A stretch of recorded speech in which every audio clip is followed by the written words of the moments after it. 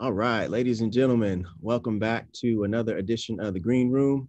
I'm Brandon Middleton. Super excited to have a special guest who will introduce herself in just a second. But if you're rocking with us for the very first time, the Green Room is a supplement to a course that we just taught at Stanford University called um, Designing Black and Brown Spaces. And this was a course where we tried to create space for Black and Brown geniuses to talk about how they've chartered their course in terms of their careers, what community and what college have meant to them as they moved throughout the world and made their different moves. So if you're new here, hopefully you'll find this enlightening, funny. It could take on a whole lot of different things, but at the end of the day, we're hoping that you have something to put in your back pocket so that you slip in less potholes and you can see straight to where you're trying to get to and benefit from the things that we've learned. So without further ado, I want to introduce our special guest, Heather Dowdy, who has been a friend for a long, long time and is doing some really cool things. Heather, take just a couple minutes to introduce yourself to the people. Where are you at? What are you up to these days? And then after that, we'll jump into some conversation. Sounds good. Thanks for having me, Brandon, and good to see you. It's been a minute, but I'm glad to be talking to you all today. Um, Currently, I lead partner strategy for the Microsoft AI for Accessibility Grant Program. And that essentially means I get to work with really cool people, entrepreneurs, researchers, nonprofits, anybody that wants to use AI to empower people with disabilities. I come to this work honest. A lot of people are like, okay, so do you have a disability? Like, what's your story? And the truth is, I was born into this. I tell people all the time, I was born to be an ally for people with disabilities. Both of my parents are deaf and hard of hearing. And so growing up, sign language was a part of the way that we communicated. Technology was all around us. I mean, I learned sign language at 6 months old. So I'm a CODA, which is child of deaf adults. And there's a whole community of people who have similar experiences to me. But what was so unique, I think, is the fact that we were dealing with both race and disability. Growing up on the South Side of Chicago, I proudly represent the South Side of Chicago, no matter where I am, even though I've relocated now to work at Microsoft. But in growing up in that type of environment, I was immediately put into the position of being an ally and an advocate at times for my parents and for people that look like my parents, even now. And so like I said, grew up with all of this tech around me, and I just knew that I wanted to be an inventor. Like I wanted to make the gadgets that we use, and these gadgets help my father and my mother, be able to communicate with people. There was like the TTY, which is this big, bulky teletypewriting device that they could type on one line at a time to a relay service to be able to talk to you and I on the phone. There were other gadgets that were connected to the doorbell when someone came and rang the doorbell, and that it was connected to a lamp and the doorbell to let my parents know that someone was at the door. So really basic things, but they provided independence and access in a way that is just truly fundamental. And so growing up, I was like, okay, that's what I want to do, and went to school and got my engineering degree and have been on this really cool trajectory where I've always been in tech. So I've been in tech coming up on 15 years. Started out in mobile devices, but focused on accessibility and particularly how mobile devices can empower and help people with disabilities, all types of disabilities, whether you are blind or have low vision, whether you use a wheelchair, whatever your accessibility need is, there is truly a way to be innovative in meeting that need, because you find that people are on a spectrum and no disability is alike. And we like to say that it's the one group that you can join in at any point in your lifetime. So while you might not need that assistance or that accommodation today, you might need it in the future. And so being able to grapple with those types of questions on how to really make something usable is something that I have always enjoyed. And so I've done that in the mobile devices space, and came over to Microsoft in the Seattle area to do accessibility in the web space. And now I'm in AI. That's amazing. Like there's so much just as a nation, like learning that I think we as adults need to be able to do to be more empathetic for each other. But then as we are the parents of another generation who are like born with technology, there's another layer of stuff that we're going to have to articulate to them. And then when you throw AI into this, you know, a lot of people think that it's like the fix all, but like AI is created, the algorithms are created by people who have bias and have you know, human tendencies. So there's a bunch of just work that needs to be done. And it's cool to be able to be at the intersection of all of these things. But at the same time, they could probably be heavy. And there's like not just the tech industry that has to contribute to it, but like the legislation and the government side, the civic and like the people side of how it's actually harmonized in order to make life better as opposed to worse for all of us. So that's cool to know that you're putting your boots on every single day and walking into that to make it better. So like maybe the first question that I'll ask is about kind of this sense of community. You know, we're both kind of Black and brown people, but then when you know, add an intersectionality point of the deaf and hard of hearing community, the course name for the Stanford class this past quarter was community college. Just focusing on the community part of it, what are some things that, you know, if you didn't have this particular experience with the deaf and hard of hearing community, what's unique? What kind of insights or what kind of things have you been able to appreciate about that particular community as you've kind of came up in the world? Oh, that's such a big question, and such a good one as well.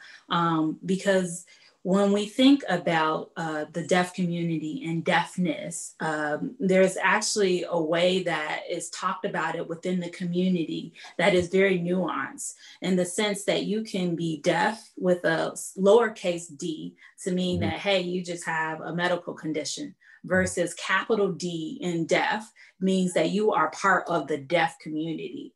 Perhaps you share the language and, you know, you're around the people. And so it is very much an identity to be part of the deaf community. And so it's with me everywhere I go. And what's even stronger in my mind is that I grew up without even knowing it in a very strong Black deaf community in Chicago, with it being such a major city, and it has a good group of Black deaf people that knew that they had to come together and kind of bring resources together. And it's like the one place that you go to learn about a lot of different things. These community type of organizations. And so it is very important for me to identify as being part of this community, although I don't have a disability, because of being around it, the ins and outs, and how much it is part of their identity. I have such an appreciation for community and what community can mean for our mental and social well-being. Yeah. I have an uncle who was deaf, and he was my father's youngest brother. And I remember going to his graduation from college. He went to Gallaudet on the East Coast, and he went to RIT for a little. Like, there are these spots that lots of people and these communities like form around. And I had never had the pleasure to see him in his element with his community. It was always, let's just go to Uncle Stefan's house. He lived downstairs from grandma. And it was just me and him, you know, playing PlayStation games together, but never me and him and his community. And the first time that I saw him like with his community, like just come alive, and all the light bulbs and the expressiveness that people use, like they use the whole body to communicate. It's the hands, but it's the face, it's the is everything. And that was such a cool thing for me to see and observe as a young person, and to know that there are all these pockets of disability and these groups that if you don't have one, that you can go through life not really seeing, not really appreciating, and not really knowing how to interact with. And when there's that fear, then you usually just close up and kind of move aside. But I think the opportunity, once you know something about it, to actually be vulnerable and comfortable, and to have those formative experiences, which can grow into like this healthy respect, this healthy kind of back and forth dialogue. That's what we need. And It's true. I mean, we have deaf picnics. I mean, there are so many things like the deaf communities within churches. It's like a real community, and it's a deep thing. And I love that you were able to see it firsthand. I wish most people did, because I wouldn't have gotten some of the silly questions I got growing up. Was like, oh, your house must be really quiet, or, you know, all of these other things. But when you get around this community, you see like they like to talk more than other communities. It's very expressive. Our whole body is part of the language. You know, there's even Black ASL that's got swag and sauce on it. And so there are all of these types of things that just open up your worldview so much when you actually take the time to get to know people more than what you can or cannot see. yeah, so when you intersect kind of the community with the technology, you talked a little bit about TTY and kind of the lights on and off connected to the doorbell. If we fast forward to like what's happening in your world like right now, or what are some of the major challenges or hurdles that we can get through in this generation for kind of a more equal playing field for everybody? What are a couple of things that come to mind? Oh, that's a good question. But I love the fact that I'm in AI right now, because I get to talk about the future. I get to talk about what could be. And more importantly, I think I get to turn a lot more people into champions for inclusion, true inclusion. Because I also believe that, you know, you can be a diverse and not inclusive. So what is it when you do have people at the table? What does it mean to really include them? And so it's so many fascinating things that we're thinking about with AI. But AI runs on lots and lots of data, period. That's how our voice assistants are able to recognize our voices so well without having to train them as much anymore. But yet, when it comes to just lighting up and enabling new scenarios and innovations for the disability community, we're not as far as we could be, because there is a lack of data. We call it a data desert. And that's just because I like to tell people that, you know, anybody can take a picture of like a plant outside, for instance, and you can get millions and millions of those pictures in order to train your machine learning model to recognize a new picture of a plant. However, it takes more time to sit down and perhaps collect data, voice data, for a person with cerebral palsy, for instance. Yeah. And so those hours of recording are things that are necessary in order to make voice assistants, for example, inclusive of people who have impacted speech. And so data collection in a responsible way is really at the forefront of our mind right now in AI, because it's going to take collecting a lot of data with the community, and we need that community to collect data as well, because it's no stranger to us as Black people that there's a mistrust sometimes of technology, and so the disability community has that too. And so it's very much a concern about privacy and security when you talk about collecting data, because sometimes you could trace back to that person's unique voice because they have impacted speech. And so thinking about these types of problems that can be a challenge to solve just means that you have to also be inclusive in your approach. And that's why we say things like, although, you know, AI is new and emerging, the idea of innovation is the same. You should not have anything without the people that you're trying to serve. And so there's a phrase in the disability community, nothing about us without us. So that just means that we need more and more people with disabilities themselves at the table making this technology. And that truly is one of my passions, which is educating more people with disabilities to enter the STEM field, because there are barriers and challenges that have been there for quite some time. And I just truly believe that AI could be that disruptor. Yeah, that's so good to hear. And I'm thinking about like just a couple of events when I first started this job that I currently have. The first like one to many type of event that we had to do was via COVID. And since we couldn't be in person and have that interaction, the planning committee was wondering like what it would take in order for us to have a sign language kind of person piped in to be able to translate what we're talking about, to extend the accessibility to like as broad a range of people as possible. And it's been interesting to see, you know, if you go on YouTube, you get the closed caption so that people aren't taking for granted as much that they're just going to be folks without disabilities interacting with the content.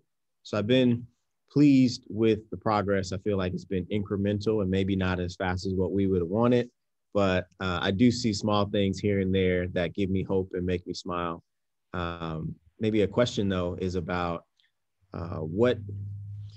what are you like teaching the younger generation, or what would you like, as being in tech for 15 years, say to the person who may be just starting this walk in terms of what they need to keep in their back pocket or what they need to consider in order to be as diverse, be as inclusive, be as friendly to accessibility, to the cause of accessibility as they can?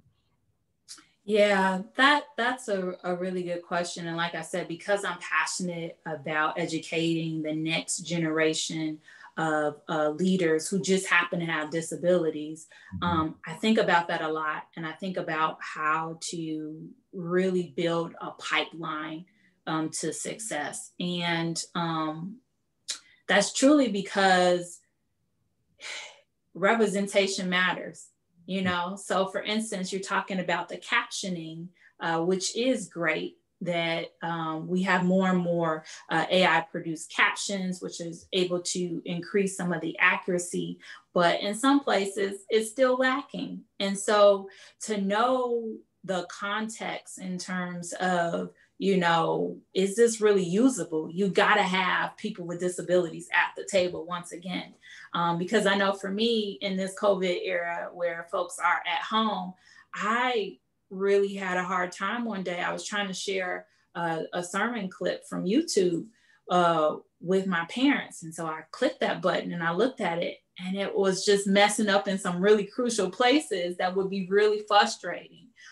So I say all that to say that I do start with that principle of, you know, making sure that we as a whole, and particularly the next generation that perhaps doesn't have a disability, that they immerse themselves in the experience and get to know people with disabilities in order to really understand what the pain points and challenges are.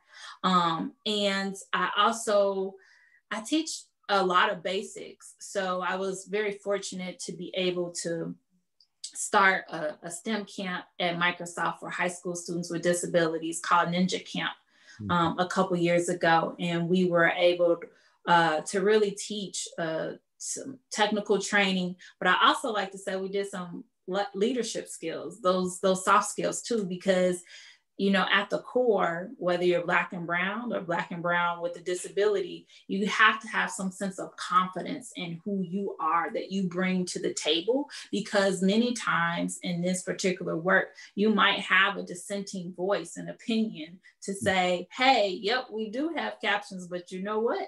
We can do better. And so having that confidence in yourself and knowing what your strengths are and what you bring to the table, I think are just very fundamental for our youth in the next generation, as well as that empathy building muscle of truly being around other people whose perspectives are different than ours. For Black and brown people, we have no choice. Our networks are statistically more diverse because they have to be, but that isn't necessarily the case for people that aren't from marginalized communities. And that really is a place that I start. Yeah, that's for people who are watching this, like I'm hoping that everybody's grabbing it and putting it in their back pockets, and we'll take away a whole lot. One of the things that I'd love for you to paint a picture on has to do with the actual like employment, economic experience and opportunity for like if you were, you know, your parents 40 years ago or like whenever they're seeking a job out, you know, I know how I traditionally, you know, would apply for something and have a phone call, a phone screen, and how I get on video and like do an interview. But walk us through, one, I saw a statistic that, you know, quite a number more, you know, from a percentage perspective of people who have disabilities are unemployed. And then you layer COVID and the pandemic on top of it. And then I want you to paint a picture of like, what does it actually take to actually succeed in the interview, to onboard, to actually do a job when you've got, you know, an extra couple of considerations in order to get to what productivity might look like for a corporation or organization. Yeah, I love that you framed it that way because I don't know that I really share it with people. I assume that they're able to see it, but truly that is what my passion and my drive is, and my extra fight is because I'm trying to make that journey to employment and that journey to independence a lot easier than what it was for my parents. Yeah. Very fortunate that they were able to get really stable jobs, one of which was with the government, and they have laws on hiring people. And so that was really good back in the day. And there is a whole host of people with disabilities in some of these pockets of government agencies. But then I just was like, but is that it? Like, I just really feel like people with disabilities should have choice in employment just like we do. You know, and so the fact that I was able to choose to be an engineer and be able to complete that path, I don't take that lightly. Of course, I have my own barriers being a Black woman, and you and I know those personally because we were side by side doing some of that homework. But I just, you know, think to myself, those were my barriers. But then I can't even imagine if you had to add disability on top of that in this day and age. You know what I'm saying? And I'm just like, that it can't be. So that's why I get up every day until we change that narrative, because you're exactly right. The unemployment rate for people with disabilities is twice that than a person without disabilities. And that was before COVID. And for some disability segments, it was 80%. During COVID, more than 1 million people with disabilities lost their jobs, and you know, more counting. And so when we think about what it's going to take to recover from COVID as a global economy, that could put a lot of people with disabilities even further back, you know? And so that narrative, that statistic has to change. It has been that way, that high for 30 years, for 30 years, since they started counting, which is when the Americans with Disabilities Act was passed. And I can get into that, but just go watch the Netflix video Crip Camp that was produced by the Obamas, very informative. But 30 years of that, really? I'm like, okay, like AI, opportunity, like let's disrupt that narrative. And so when I think about some of the opportunities that we're looking at, particularly there are researchers at Vanderbilt University that are looking at, they're developing a virtual job coach for people with autism, living with autism. And this virtual job coach will actually, you know, measure your eye gaze, your stress levels during a job interview. And given if those levels are too high or if something changes, the interviewer actually adjusts the interview.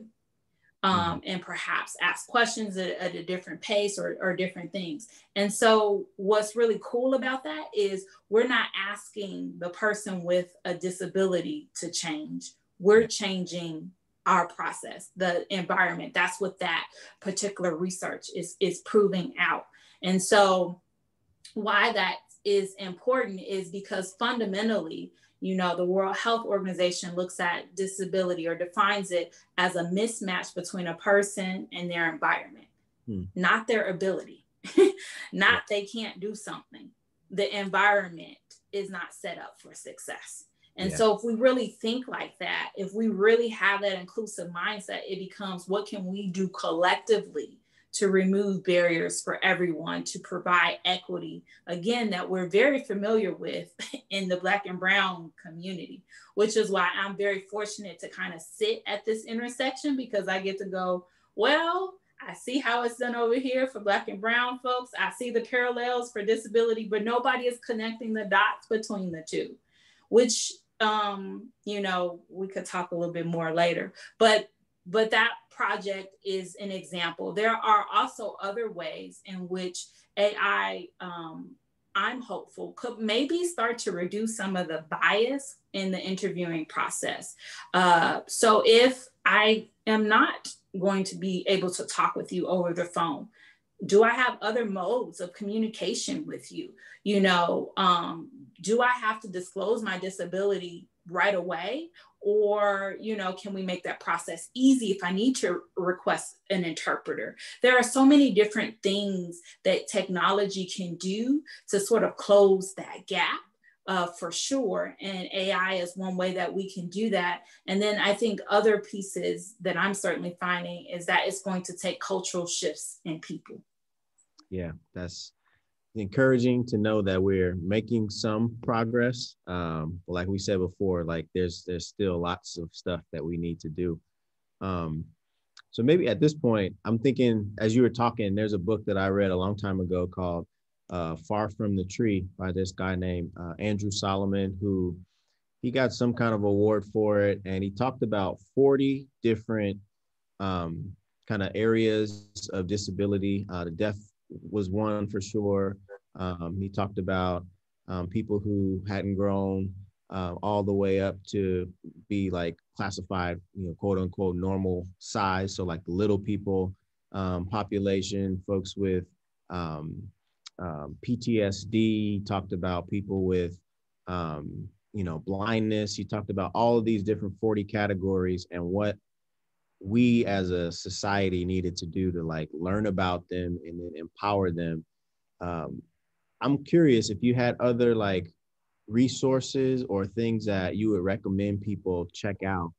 So maybe we do like a little lightning round of, you mentioned the thing that the Obamas put out, but maybe we do like 3 books, 3 documentaries, and maybe some other things in order to just draw visibility to things that might be useful as our community watches this video and wants to educate themselves. So maybe we start with, I don't know, books, or you pick it, but give us a few resources. Yeah. I mean, I think the hardest thing for me is I'm a total bookworm. So that's actually going to be hard. But I do like to recommend a newer resource that came out a couple months ago, Disability Visibility by Alice Wong. And it really is meant to start to have the conversation around intersectionality with disability. And so she also has a blog, so I would definitely look that up, with a lot of voices from marginalized communities that also have a disability. And so I love people's stories. Yeah. And so, because to me, those are things that you remember. And so I definitely recommend checking that one out. And in terms of, I think what would be really interesting is there's a book by Joseph Heal. He's a professor at RIT, talking about just the history of Black Sign Language. Mm-hmm. The reason why I like that one is because it was a lot of things that I knew about how the schools for the deaf and most of the time schools for the blind, they say segregated for a while Really? after that was abolished by law.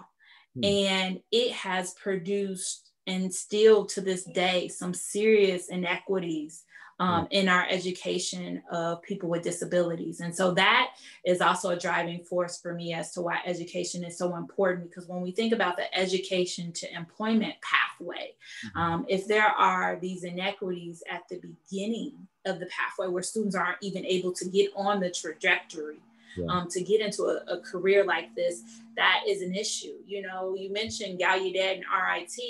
Those are two of the schools with large deaf populations in the country. There aren't many. So my parents didn't go to those schools. Yeah. You know, what does that say for our livelihood? You know, because at the end of the day, people got to feed their families. That's what we're talking about here. At the end of the day, people want to feed their families independently, you know, that are able to do so. So lots to check out with those two, but I think the audience will find those very fascinating. Yeah. And that's Joseph Hill, Hill or Heall? Yes, Hill. Yeah. And so you just learn a little bit about how Black, you know, sign language came to be, because, and there's a clip of a Netflix show, Strong Black League, where there's a African-American woman talking about Black sign language. She went viral on TikTok.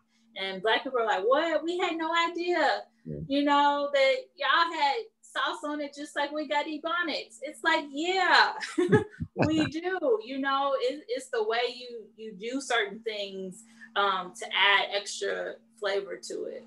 Yeah, I for sure love us. And like wherever you find Black and brown people, you're going to find something creative and something saucy. Yes. My dad was the best dancer in our family. The whole family used to talk about it. They would go and they were like, how is he so good? I mean, and he loved the hip hop because he could feel the beat. You know what I'm saying? So it's just, this is us. And the reason why I recommend people just learn about it is because it's not always easy to talk about disability within the Black community. Yep. We shy away from it. And some of that is due to our history. Some of that is due to slavery. There are lots of reasons, but in this day and age, particularly with this summer, you know, just the largest civil rights movement in our history due to the unrest, I think about people like my parents who, when you encounter a police officer, they're going to see that you're Black first before they see that you're deaf. So you might not even get to tell them, you know what I'm saying, that you have a disability. And so what do those encounters and interactions look like, and how can they be made more equitable? And then the flip side of that is that almost half of the Black people that have been killed by police in this country have had a mental health disability. Mm-hmm. But we're not allowed to talk about it. So it really is a very interesting intersection because, and you know, that's not what comes out in the story at all when it's reported. So you go to the Black community and you have a disability, and you go to the disability community and you're Black. You know, where do you fit in? So would you say, like, this is another probably epiphany for folks that might watch this, the systemic kind of racism and inequality that normal people with, I mean, you don't need to look far or like crane your neck to see kind of the disparity, but within the actual deaf community, would you say that there's much nuance there, or is there a pretty like stark, is there a concept of like racism within kind of the deaf community as well? Yeah, I would say that racism, you know, Dr. Kendi said it best, are just a set of racist policies, really. You know, let's stop making it seem like it's just this big boogeyman. It's these racist policies that are meant to oppress people. And I have found it very interesting that they exist everywhere because that's what it was designed to do. They even exist in the disability, you know, community. It's not exempt from racism. And so hence it's so important for me to kick open this door for other professionals of color with disabilities to come on in and to have a seat. Yeah, that's fascinating, and hopefully, people who are view. I know I'm learning so much for the first time just through this conversation. Um, One, to know about it, but then two, to educate ourselves and be able to be an ally and an advocate, like you're talking about, is something that I think each of us should strive towards. So that even if you don't have the words to say to your children or to the next generation, like what you're doing is speaking louder than what you're saying. So I'd like to encourage anybody who's like tuning into this. If you don't have all the words, like take all that good intention and like turn it into some action. That'll be, necessary, appreciated, especially, you know, in the climate that we're in right now with the like last couple of weeks that we've had. We gotta make some progress here. So and we need accomplices, right? We yeah, need accomplices on all sides, Black and brown with disabilities. That's where that's the point that we're at. yeah, Very nice. Thank you very much. But now we need people to pull up, as Rihanna said. yeah. So let's continue with this little lightning round and maybe go into just some fun facts about Heather. We've heard a whole bunch about like your upbringing and like what you do for work.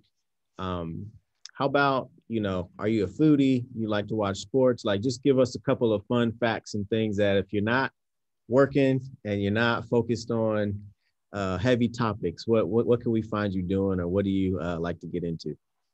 Yeah, that's a good one. Most people are surprised to know that I have 3 kids, 10 and under, and have been married for a good long time. Yeah. So my family is very near and dear to my heart. And I'm so appreciative of um, how supportive they are in this fight. um, for justice, because we also have a term, disability justice, in the disability community that incorporates kind of the race piece as well. So you will find me learning from my kids because I am a lifelong learner. I am absolutely a reader. So you will find me with multiple books, unfortunately, at the same time. And I absolutely love learning through the eyes of my kids because that's empathy to me. Like, I have forgotten how to play over the last year, and they have taught me a lot because they're so young and there's no filter and there's no fear. And so that it serves to make me even braver in stepping up and speaking about some of these challenges that people are often overlooked and marginalized for. Do they also sign? I would imagine, like, if you were to get on a video conference call with like their grandparents or something, that they might be able to do a little something these days. That's an interesting fact. They don't sign as much. I guess for me, it was born out of necessity, and we live in another state and city. So unfortunately, we don't see family as well. And it's one of those things where it's really best if they're immersed in it. And so as grandparents, like my mom has put on like captioning during like their video chats, and so it's been really interesting to see the role technology is played in it. And I know you probably see this too. It's like our kids are just have different expectations. It's like, why can't you make that easy? Like Amazon can get it in 2 days. I'm not going to wait. Everything needs to be easier to them. Yeah. So let's go to like the mobile phone. I know that it's been, almost 12 or 13 years since like the concept of an app store and like touchable, you know, phones that we've got. We were like, when we were in college, we were dreaming of like what exists like today. So tell me, give me a couple of your favorite phone apps that I don't know, that you couldn't live without, or that you spend a whole lot of time on and that you appreciate. Maybe some obvious ones, and then some gems that maybe people who are listening might not have heard of. Yeah, that's a good one. I mean, I've been in love with mobile phones since I was a teenager. I just knew that I was going to work on mobile phones. And so I unfortunately am very tied to mine. But I absolutely love my Google Keep and Apple Notes apps. Lots of to-dos because I have what do they call it? Multi-passionate.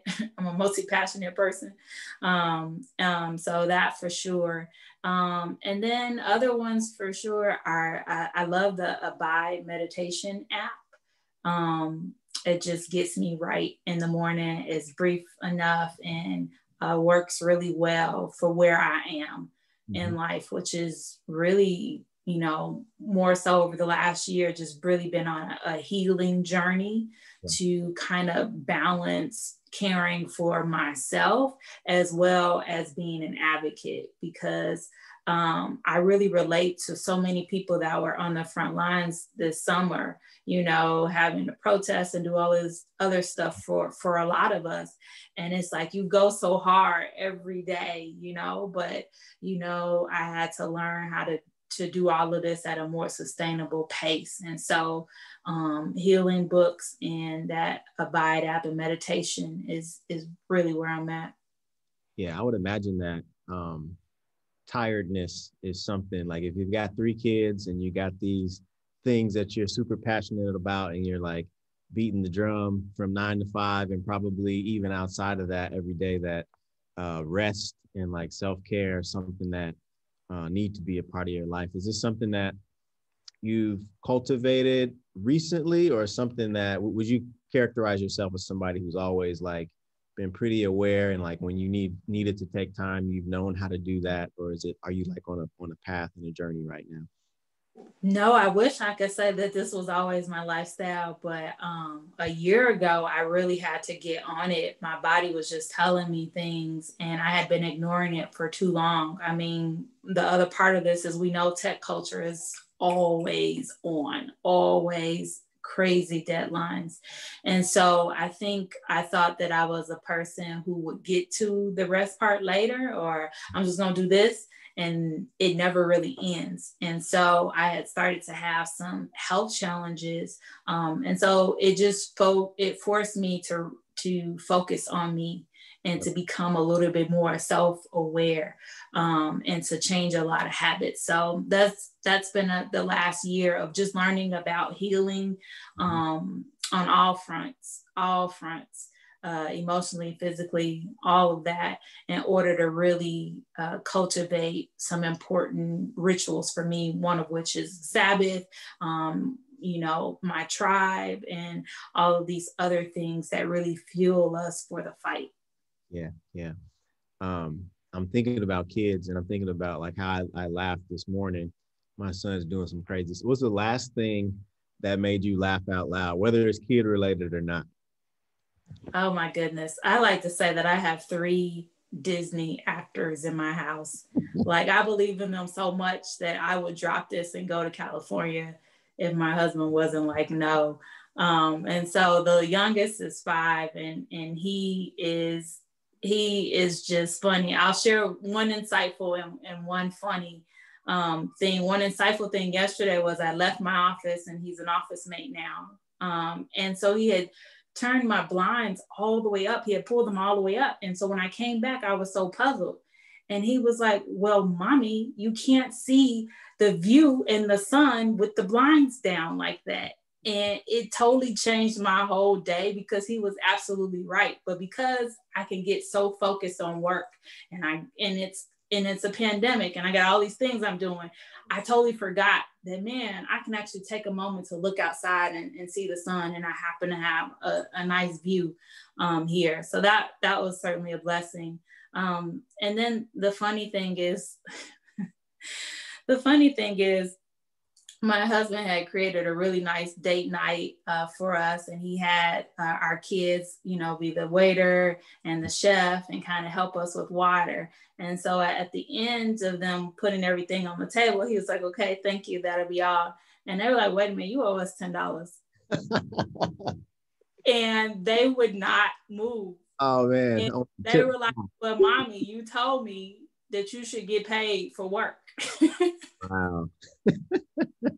So they are very serious about, they compete with each other on, you know, their bank account balances and everything. Cause I am trying to teach them a legacy of wealth and entrepreneurship. Cause I do think that that's the next thing after all of this. But it was just so funny. It was just like, no, we're not leaving. We know you have the money and we did the work.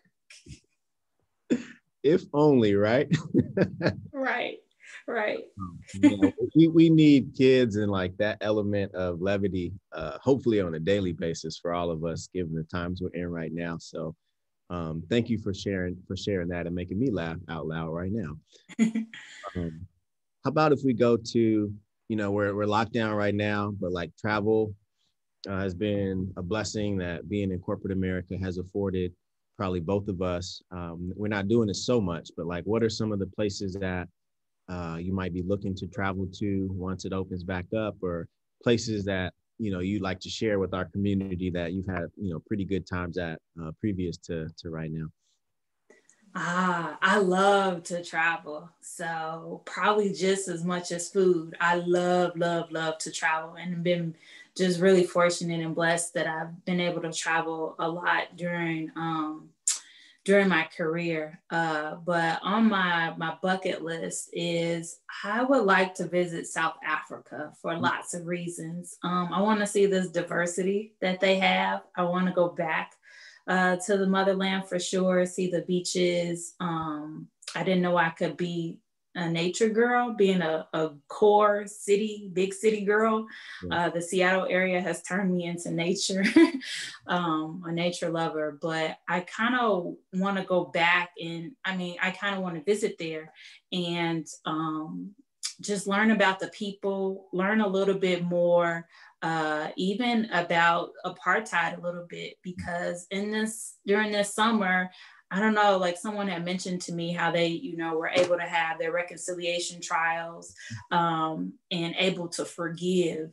And I was like, whoa, the process for truly reconciliation. And I'd love to see how that is panning out for them because we need something different in this country.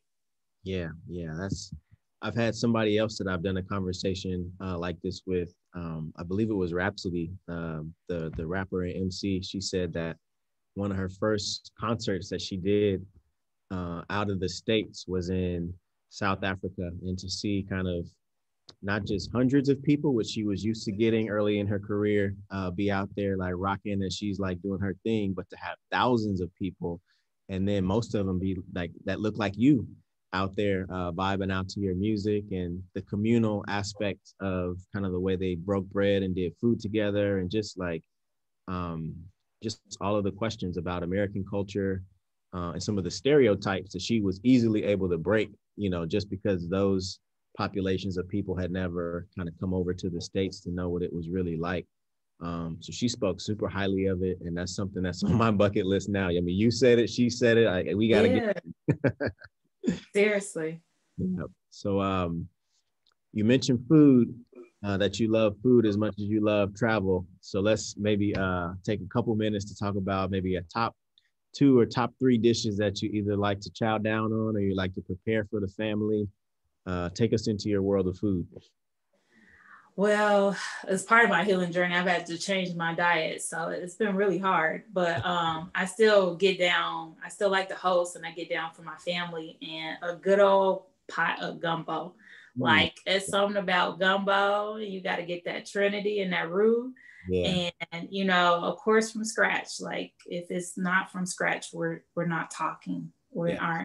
aren't. But to feed the soul, to feed your belly with some cornbread. So my gumbo is if I cook my gumbo, I love you because of the work that it takes. But I love to touch people and to touch their belly. So gumbo for sure is kind of one of my favorite dishes to cook. And then in general, I'm a good steak and baked potato girl. I mean, Chicago has some great steak houses. So what can I say? You know, it's made me very snobby when I go other places. You know, it's like that meme that we had going around on social media where Chicago people to go to other places and be like, is this your downtown? Is this your restaurant? Yeah, yeah. Like, so no offense if you're not from Chicago, but if you've been there for the food, then you kind of know what I'm talking about. I'm just saying. So one thing that comes to mind also, I know you just got a couple minutes left before the top of the hour.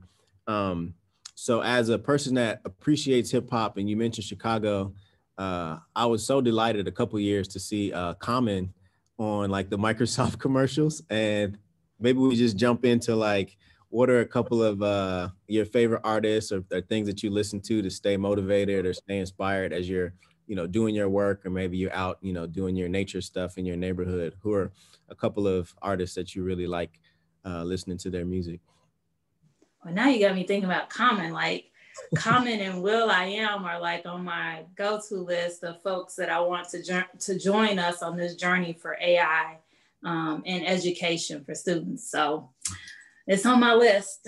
But in terms of my favorite go-to artists, right now it really would be Tasha Cobbs Leonard. Like I gotta have that gospel, that soulful gospel for sure. And I love Maverick City music. So those are things for me that just bring me and keep me grounded. But in terms of hip hop, definitely Common. I mean, can you really be from Chicago if you don't like Common? Yeah, Common and Lecrae. Gotcha. Um, well, I like to say how honored and inspiring this has been for me. First, I want to thank you, like on behalf of our community, for your time and for just the important conversation. I think you raised a lot of things that are probably net new for people that they didn't know about previously. And in doing that, like we've accomplished our goal of like, creating a safe space for people to learn about new things, to check out resources, and to hopefully be able to put these things in their back pocket so that they can get from where they are to where they're trying to go faster than the previous generation. So one, thank you. And then two, if you have a couple of, we talked about lots of different things in the conversation, but maybe just a couple of points that you would say, if you didn't get anything else besides these couple of things out of the conversation, whether they be inspirations or things to consider, I'll leave you with the last word to be able to just give out to the people. Yeah, I appreciate that so much. It's always great to share and to provide aha moments for folks where this might not even be on their radar. But will leave with just some core messages, which is that really it's important to be inclusive, and that includes people with disabilities. And the best way to know how to be an ally and an accomplice is to immerse yourself around other people with disabilities to learn what the needs are. And I promise you that will inspire you in innovation for sure. And then the second thing is that mental health is important, and it's the number one growing disability in the world. And it's something that maybe touches us a lot more than we think, perhaps looking at a person with a physical disability does. And so you're closer to encountering people with disabilities than you think.